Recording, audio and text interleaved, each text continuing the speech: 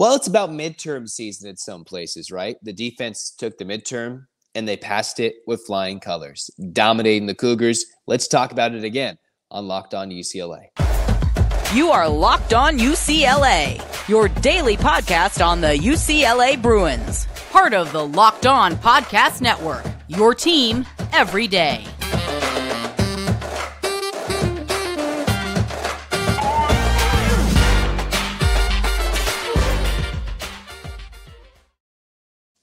Welcome to this edition of the Locked On UCLA podcast. I'm your host, Zach Anderson-Yoxsimer. Thanks for making the show your first listen each and every day.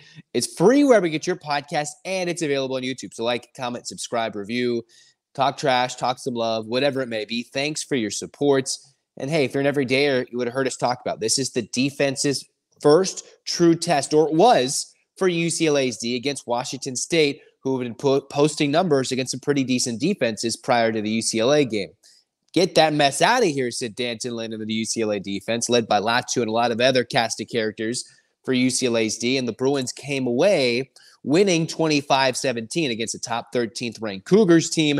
And because of that win, UCLA returns to the top 25, top 22 in the coaches poll, number 18 in the AP poll, which all means UCLA is getting the respect and the credit they deserve. And that's how deep the Pac-12 is. You lose one week, you bump out of the top 25, you win the next week, and you can get right back into the semi-medium national spotlight for now until UCLA can try and continue to rack up wins. As we always do on our Monday episodes, grade, react, what's the next step for UCLA? Let's talk about the defense, because that is where the story starts for this game and the reason why UCLA won this game. There are some offensive heroics. We'll get to that a little later.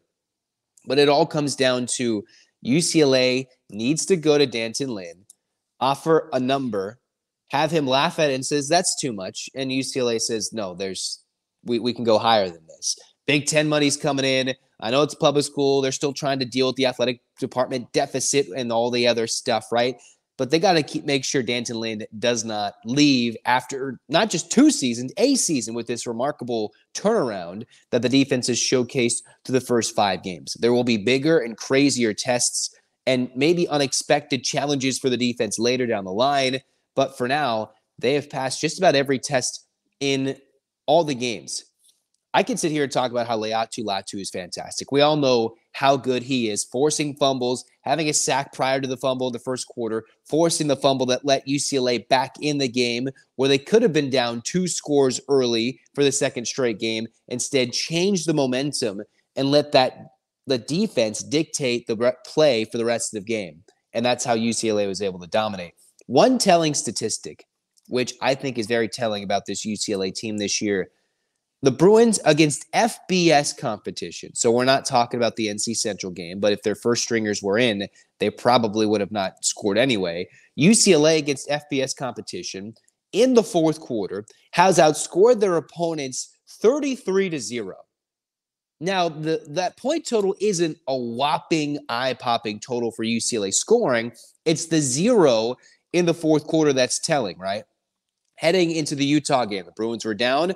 They said, you're not scoring in the second half. You're not scoring at all in the fourth quarter.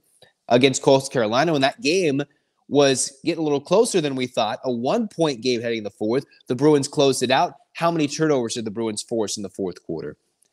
What did the UCLA Bruins do in the fourth against the Cougars? Dominant. When they had 4th and short near midfield, when they're up 8, didn't even let them get a crack at getting closer, deeper into UCLA territory, ended the game there so the Bruins could kneel it out for victory. That 0 points scored against FBS competition, I'm not sure that'll be a goose egg the entire year. But again, they have only given up 7 points this whole season in 5 games in the fourth quarter and 0 against FBS competition. That is how the D-line is just generating pressure. The secondary, which in my perspective, I've kind of given it as a much maligned unit coming into the year, has made plays, been able to keep the Cougar receivers covered and other receivers for the most part covered for large portions of longer plays. And they haven't been burned by mobile quarterbacks, which we saw in years previous. Multiple times in 22, that has not translated to 23. McCall's a fairly mobile quarterback. He didn't do much against them. San Diego State's rushing attack, they got a more run-first quarterback. That nothing happened there. Nate Johnson, who would probably operate more as a running back throwing the football, Bruins somewhat kept him contained, a little bit different story there. And then Cam Ward with one of the best third down converting offenses, one of the best teams in the country when it comes to converting third downs. They passed the ball, a mobile quarterback who had been on a trajectory upwards towards hearing some noise about the Heisman. UCLA's defense said, nah, he's going to throw for less than 200 yards, more interceptions than touchdowns thrown. And the Bruins found ways to make him uncomfortable the entire game with not having to send too much pressure. 3 down linemen up front, standing upright, listening to the Pac-12 broadcast over and over again, saying they're generating pressure and they don't need to bring the house, allowing them to sit back in coverage. I know some may have pointed out, well, the Cougars don't run the ball as successfully, so allowed UCLA to do that. But the Bruins executed the game plan, not having to play for the run all too often. And when they did, swallowed it whole, made sure Ward did not get around and get outside the contain all too often. If he did, he got pushed back in and still had nowhere to throw. That's not a staple of what UCLA defense has had anytime during the Chip Kelly era. Definitely at the end of the Jim Moore era, they did not have that when they're just giving up bunches and bunches of points that we wish they did not give up. In years previous, we would have thought this game might have been 35-31 like I predicted. That was clearly not the case. And it's the defense that's leading the story. And there's a lot of numbers against the teams they have played. We didn't really know what Coastal Carolina's looked like. We didn't really know what San Diego State could be. NC Central, that's obviously a different story. FCS HBCU school. They stood the test against Utah, but a lower down the depth chart quarterback. But this is the performance that you circle on the calendar and is a defining performance. Back-to-back dominant defensive performances where they just truly swallowed up the opponent and said, hey, you're not going to do anything. We will dictate what we do defensively. There's no better way to have other than a defense that can dominate like UCLA. It helps when UCLA was on the field for so much less time than Washington State. We talked about, I hadn't really talked about it, but you could look at time of possession so many times, and UCLA, their defense had been on the field a lot more usually than their opponent. This time, UCLA, in a long defensive slugfest, had the ball for much longer than the Cougars did because they could run the ball a lot better than Washington State can. And just see how fresh the defense was. The Cougars were going nowhere in that fourth quarter when the Bruins outscored them 13-0 on the heels of a couple of touchdown runs by a little unsung hero we'll talk about in the second segment for UCLA. So while the Bruins, you have Gabriel Murphy, who had a couple of tackles for loss. Again, 3 sacks, 6 tackles for loss. I had a little short that was posted on the YouTube channel. I was on the Locked On College Kickoff Live. How would UCLA cover this game? How would they cover the 3-point favorite that they were coming in?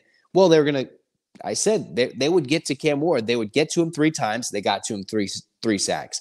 They needed QB pressure, and they had to force a turnover and make sure it wasn't the freshman who made more mistakes than the longer tenured quarterback for Cam Ward, who's played multiple years at the FCS level and now at the FBS level, who's a very good quarterback. The Bruins forced him to be uncomfortable. They didn't drop interceptions like Oladejo almost did. They took advantage of each and every single opportunity. 4 turnovers forced in every game this season, usually multiple turnovers. And this time when the ball was on the ground, they pounced on it, and they were ball hawks, which if you go back to the keys to the game, the Bruins needed to get pressure, contain the QB, and be a ball hawk, force turnovers. Exactly those 2 things led to a UCLA victory. An absolute A-plus performance by the UCLA defense. Now the question is, how long can they keep D'Anton Lynn as the defensive coordinator in UCLA, in Westwood, in Pasadena, as long as humanly possible?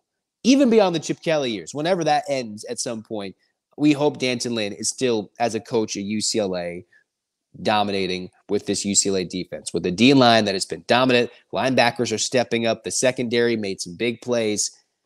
Just a fantastic performance. Again, the number 1, number 2 passing offense in the country. You go to third downs. Washington State, the best coming into the game at converting on third downs. They were 2 of 13. and they missed their 1 fourth down opportunity at the end of the game.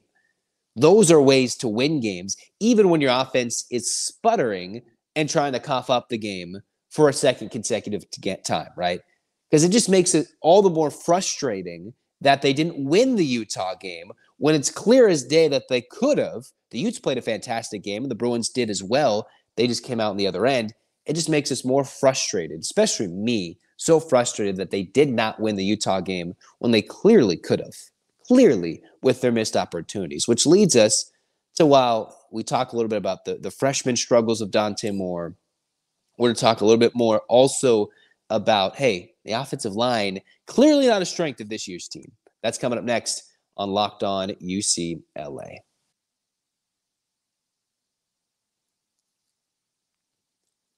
Now it's time for your Game Changer of the Week, brought to you by Athletic Brewing Company. Much like you could insert any type of dominance by UCLA players. Your game changer, is it Carson Steele? Is it the entirety of the UCLA defense led by Laiatu Latu? We're going to highlight Keegan Jones and his game-winning touchdown run and 2 touchdown runs, almost identical, just mere moments apart in the fourth quarter, where he came out of what seemed like nowhere to have 2 bursting runs that led the Bruins to victory. Athletic Brewing Company has completely changed the non-alcoholic beer game. They make non-alcoholic beers that actually taste good. Well, how do they do that? They're full of flavor, well-crafted, just like a full-strength beer, award-winning, great tasting, and they beat out full-strength beers in global competitions. They brew over 50 styles of craft non-alcoholic beer, including IPAs, golden, sours, and more, and they're fit for all times. Anytime, anywhere, they make any activity more enjoyable. You can find Athletic Brewing Company's non-alcoholic brews at a store near you or buy online at athleticbrewing.com. First-time customers use the promo code LOCKEDON to get 15% off your first order. Again, that's Locked On, LOCKEDON, Locked On at checkout for 15% off at athleticbrewing.com. Near beer, exclusion and conditions apply. Athletic Brewing, fits for all times.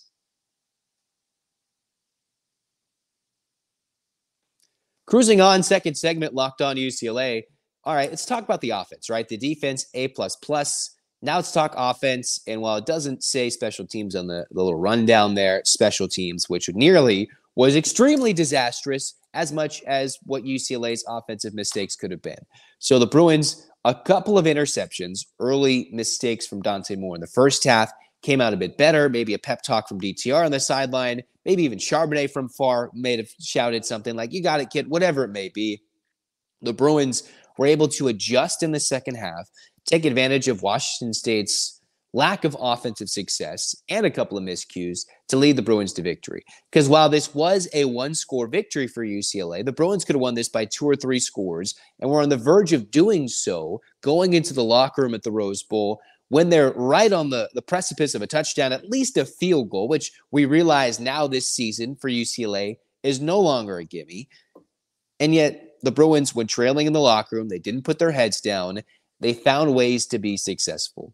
While we saw the emergence of the UCLA defense as a legit full stamp of approval, all right, this is legit. They did it against a good offensive team. The offense, what we saw was maybe some minor adjustments from Chip Kelly, right? Clearly, you'll read about it. You saw it. A lot more rollouts from Dante Moore, specifically successful going to his right. Not as much, or there was a key missed pass where he went rolling to his left. But the difference with Dante Moore, who can zip in passes and fit it in windows, that I'm still not sure how he can do that as a true freshman, there still are struggles. This isn't going to be a segment where we harp and just completely destroy the confidence of a true freshman quarterback, but it is to be known that in a year where UCLA's defense is so legit now, I guess we can say the word legitimate, that the freshman quarterback is what can be a little bit scary. Right? What scared me at the end of the game? Was it the defense trying to get a stop, or is it if UCLA had the ball, they might turn it over? I would lean the latter as opposed to the former now. While Moore, clearly the best suited for the job as the starting quarterback, and do things that the Bruins can't. What does Chip Kelly have in Dante Moore that he doesn't have in other QBs? More of a pocket passer as opposed to these dual threat, all right, read option on the run, toss it out, and get a wide open receiver every single time. He's got something different in Moore than he had in DTR. And now it looks like Kelly's starting to realize it. it helps and shows that they're doing things to help offset the lack of offensive line dominance that the Bruins have had the last maybe couple of years when they had Charbonnet pounding the rock, when they had DTR as a dual threat QB threat, which might have offset any offensive line struggles that we didn't even realize from years previous. It is clear the offensive line is not a strong suit for UCLA's team. There's nothing that I can be told that will change it otherwise. They can do good. Obviously, they ran the football much better against Washington State than they did against Utah. So that's important that the Bruins can run the rock. But to protect a young quarterback and give him time to process and read the defense, all things he's learning on the fly, they're not even the first half of the season yet for UCLA when he's sacked 4 times, 9 tackles for loss. Those are numbers Washington State's defense put up, and in those categories, they outplayed, quote-unquote, UCLA's defense by having more sacks, more tackles for loss. That's more an indictment, I would say, of the UCLA offensive line, some schemes, and the inability to pick up some blitzes when the Bruins face immense pressure on 3rd and long or 2nd and long, like we've seen against Utah in that game, at moments during the Washington State game. The Bruins can move the football, and they're finding ways to get Dante Moore more successful, who would have had another passing touchdown if they had the opportunity. Remember, the J. Michael Sturdivant, that one touchdown pass was overturned after the drop there, or the supposed drop on the bobble after a great, fantastic effort by him. Still, Moore has this learning curve, and the quicker he does it, the quicker UCLA goes from a good football team to one that can super compete in this season. The quicker that happens, or just finding ways for him to be more successful, right? You've probably read in various reports like the LA Times or just various places where Moore has talked about, especially post-game of the Washington State game, talking to Chip Kelly, hey, how do we get me into better situations? How do we get plays that work better for more of a pocket passer with a good running game, other than the quarterback being both like a DTR could have been in certain situations?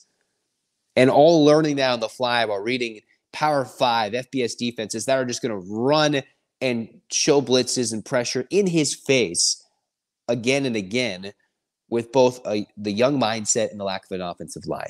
So while we did see the pick 6 early in the end of the first half, that nearly cost UCLA the game, a nice rebounding effort for him to fight through these early young struggles. And hopefully this will mean not just great things for the rest of this season for the Oregon State game, but for the rest of what we hope to be a long, fruitful UCLA career. So while we're taking the growing pains now, the more the Bruins can win, and as frustrating as the Utah loss is, kind of wasting that mulligan in a sense, the Bruins can probably and will be better off for it moving forward. Now that we've talked about those struggles, let's talk about some highlights before we go to whatever this special teams nonsense was. One more thing. Hey, Carson Steele, we've seen more of a split between Steele and Harden moving forward, but for Carson Steele, 140 yards rushing, a workhorse back, 30 carries. Not that Harden didn't do a lot, but you've got Carson Steele, who clearly came out one of many UCLA newcomers and transfers that made big plays, like the Leatu Latu. I know he's been here for a while, but Carson Steele making big plays, running the rock, not going down, churning out almost 5 yards a carry for 30 carries. That wears down a defense, and it eventually did for UCLA. Then you've got Moliki Matavao, who led the Bruins in receiving yards. Hey, forget about him, Oregon transfer, or his other former Oregon teammate, now UCLA teammate, Keanu Williams. I know it's his defensive stat, but he recovered a fumble. All these newcomers, and J. Michael Sturdivant, top 2 in receiving the ball. A lot of newcomers making plays. Matavao making a couple of big catches, 30-yard catches, leaking out, finally getting him involved in the offense, which is nice to see UCLA use the tight ends a bit more like they did successfully a lot at times in 2022. Steele running the ball, that was good. To see the Bruins offensive line, as much as I've harped not too many good things on the pass blocking, the Bruins have been able to just grind it out running the ball, and they will need to do that to be successful and win more games down the line in 2023 by doing it just like they did against Washington State, just minus the turnovers.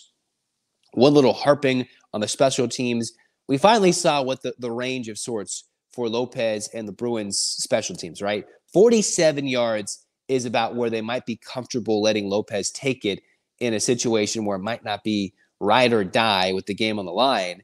And they missed one, hooked it.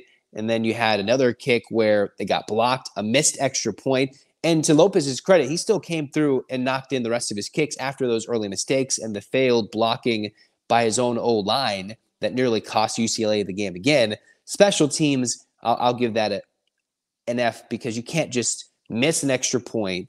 You can't miss a field goal and get one blocked, which isn't on Lopez, but you can't just do all those and have it be a good performance. He did come back confidently and make the rest of his kicks, but that is not something that's going to give us a lot of confidence going forward when the game is on the line. I know the Bruins didn't do what the Trojans nearly did at the end of regulation and blow a gimme field goal for the win.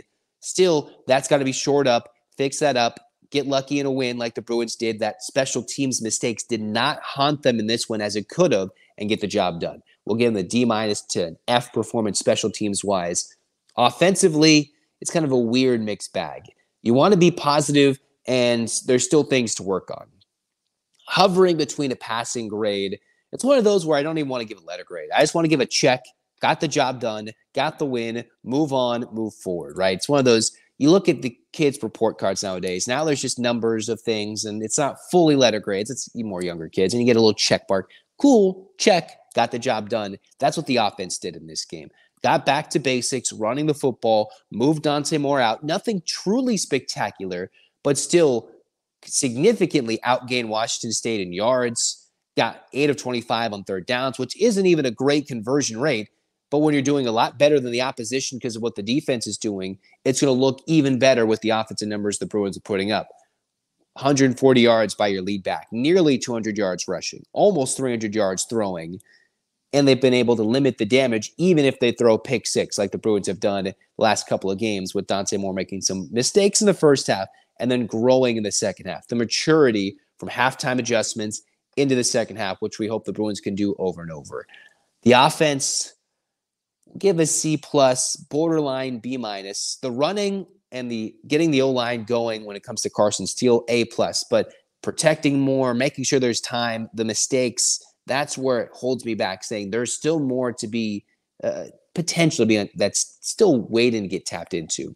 And when we get that combined performance of super offensive juggernaut mixed in what the defense has already now shown us 5 times this season, then we'll see the true potential of these Bruins. And we hope they bring that against Oregon State on the road in Racer Stadium, because that is a massive opportunity for UCLA to jump again into the upper echelon of the top 4 in the standings after starting 0-1 in Pac-12 play. So we hope that those things together can be A+ performances against the Beavers, which we'll talk about coming up next on Locked On UCLA to wrap up the show.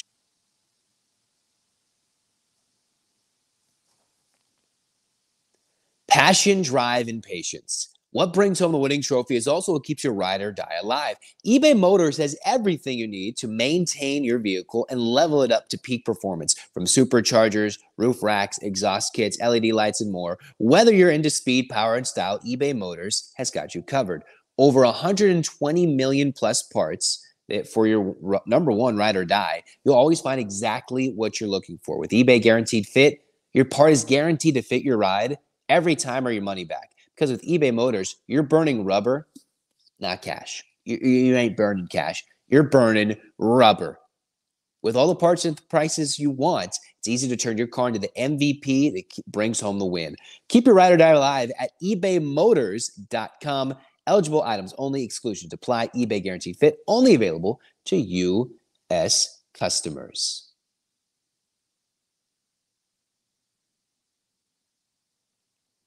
Final segment of the Locked On UCLA podcast. Zach with you guys, wrapping things up. Now that the Bruins have passed their test against Washington State, Oregon State brings a whole new challenge for UCLA in all facets of the game, whether it's a different challenge for the defense, because the Bruins are going to face a pretty staunch rushing attack at Oregon State. For the offense, how can they manage winning on the road? Overall, as a team, how can the Bruins win a big game on the road with what I believe to be now an elimination game in the Pac-12 race to maybe make it to the Pac-12 Conference Championship game? If the Bruins want to have a shot at that this season, obviously winning this game is a must against a solid Oregon State team that already took it to Utah recently in a game where they dominated in a short week against the Utah Utes, 21-7 at home. Then they put up a lot of numbers at Cal in a funky game where I'm not sure the Oregon State Beavers will give up 42 points as much, but we'll see how the Beavers respond in this game against everybody else in this big-time performance because, hey, UCLA prime time against the Beavers, that's important. National television, we'll see how it all plays out because UCLA, they go from facing a top-tier passing offense. Then you flip the script one more time, and you see UCLA facing Oregon State, who is a top 15 rushing offense. You take a look at yards per game. They average 205 yards per game. UCLA sits just a little bit lower than that at 22. So these are two teams that are commanding running the football. Whose line of scrimmage can win? And I know the Bruins have showcased their ability to stop the run against San Diego State, silenced it in these last few weeks. I think the defense can be up to the challenge, even though the Bruins have opened up as, I believe, 4 to 5 point underdogs on the road, as they should be in what will be a rowdy Research Stadium environment. Doesn't mean that they can't win, but the importance of this game, the Pac-12 title race, some of these games for UCLA coming up look a little tougher than they initially did, like the Colorados, the Arizona games. Still, you win this game against Oregon State, then you've got what you could argue is an easy cupcake, even though Stanford's still a tough test. You got back-to-back road games, and then you got a tough one against Colorado, the Arizona schools, which leads you into USC week. All of a sudden, that schedule just kind of sprints you through October into November. Games where UCLA, I believe, will be favored in almost all those games leading into the USC game after this performance against Oregon State, where they're currently an underdog against DJ Uiagalelei, a rushing team, Jonathan Smith, a program that's put themselves on the map once again as they search for a new conference home, which isn't really the focus of this week. It's who can win and keep themselves alive with one loss heading into the thick and the heat of the middle of the season and the Pac-12 race. Because Oregon State's still got to go play Oregon, Washington. UCLA have to go play those teams? Absolutely not. Which is why this middle of season stretch, the Utah, then Washington State, Oregon State games are so vastly important. 2-1 in those games means UCLA is very good. And even beyond the initial outlook of this season, winning those games looks even better for UCLA currently during the season if they can pull it off. Doing that keeps them alive in the Pac-12 race. And, hey, we love a good Pac-12 hunt to the end because as much as USC playing the Coliseum scary, hey, they have no defense over there. So if the Bruins can stay in the hunt, longer the better. The defense showcases some big-time things. The Bruins can show the rest of the country they're for real. But they need to pass one more test to vault from that. All right, we believe in you in the top 20. You're a good football team too. Oh, watch out. The Bruins have just had one hiccup, and they've got a favorable part of the schedule coming up. This is where it's, hey, Chip Kelly, all the naysayers for Chip Kelly coming in this game will say, hey, they don't win big road games. They don't win big games. This is a chance for Chip Kelly and the UCLA Bruins in his UCLA coaching career to change that narrative. And then he's got to add on to that by beating teams that are supposed to be in the stretch from the middle of October into early November. Two big things Chip's got to get off his shoulders. Win that big game on the road and then beat the teams you're supposed to beat in conference play when you're competing for a conference championship appearance. Those are all things the Bruins are facing. Oregon State, they're fighting for exposure, big games, big wins. They took that setback against Washington State. Should UCLA be more confident? Absolutely, because Washington State was controlling the majority of that game for Oregon State early before the Beavers crept in late. The difference is, and what may win the Pac-12 this season, who wins the most road games against the most quality opponents?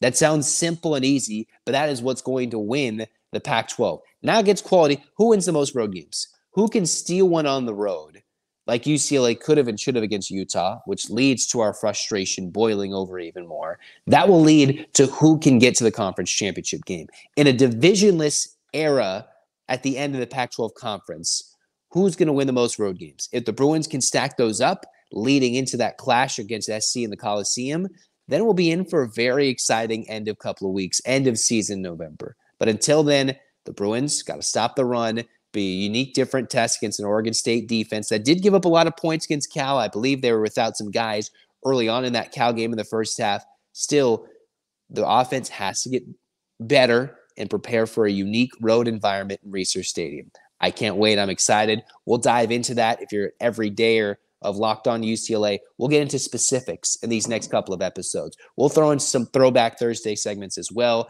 Tell me what you want me to talk about, things you want me to key on and talk about here for this big week, UCLA-Oregon State. Third game in 4 weeks where the season is somewhat on the line and defined by a win or loss by UCLA. Let's get ready to rock and roll. Hands up, Bruins fans. Hit that subscribe button, hit the download button, and it's 8 clap time, baby. And 1, 2, 3, 4, 5, 6, 7, 8. UCLA. UCLA fight, fight, fight. This has been Locked On UCLA. Go Bruins.